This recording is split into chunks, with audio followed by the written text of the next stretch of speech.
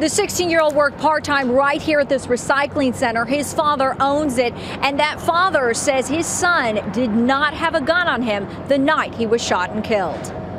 It didn't take long for John Weber to show us his family, 10 children all together, including 16-year-old Anthony, or AJ, as his mom called him. Want to know, what's going on, and that's all. On Sunday, the LA County Sheriff's Department says AJ was in known gang territory, and he was the teenager waving a gun at a passing motorist. The subject ignored deputies' commands and ran from the apartment complex. The Sheriff's Department goes on to say someone heard deputies yell at the younger Weber not to move. Witnesses saw the deputies run after the subject and then heard gunshots a few seconds later.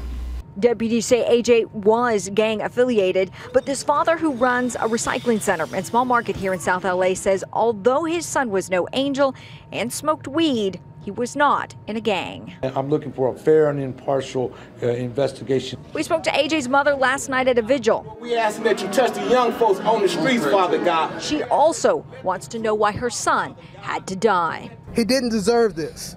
He don't have that kind of heart. I texted him, and I told him that I told him good night, and that was it.